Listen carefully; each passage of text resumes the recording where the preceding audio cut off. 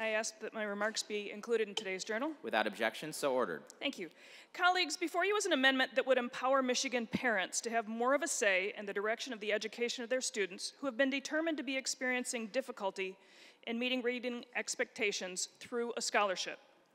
My amendment would simply provide cash-strapped Michigan parents with a stipend that they could then use to hire a tutor or reading coach that they deem best for their children to achieve reading proficiency and academic success.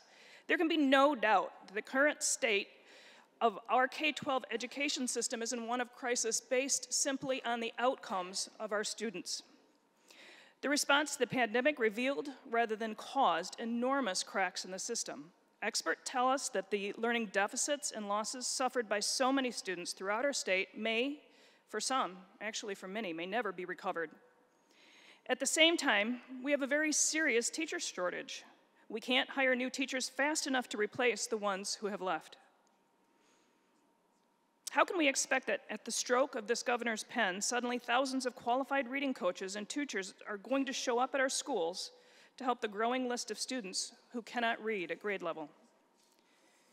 When the third grade reading retention law was enacted in 2016, it was done so for a reason. Many aspects of that law were never evidenced in the schools. Michigan has only continued to slip in national education rankings, and we're now ranked 40th in fourth grade reading. Even with the largest investments in K-12 education in the state's history, our students continue to fall behind.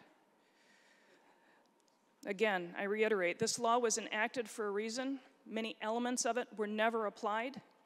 As a result, our students continue to fail. Our students are not the problem.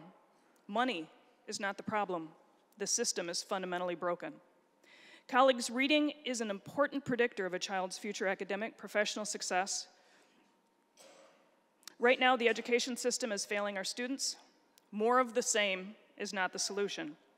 I realize this governor has a plan, but that plan ignores the role parents should play in improving their child's education. We need more parental control in our education system to prevent more students from slipping through the cracks. We need bold, creative solutions to get parents more involved and students back on a path of educational success. I realize this speaks to an appropriation, but policy needs to lead the appropriations, and so we need to set the policy in order for the appropriations to happen. We can start by approving this amendment. Thank you.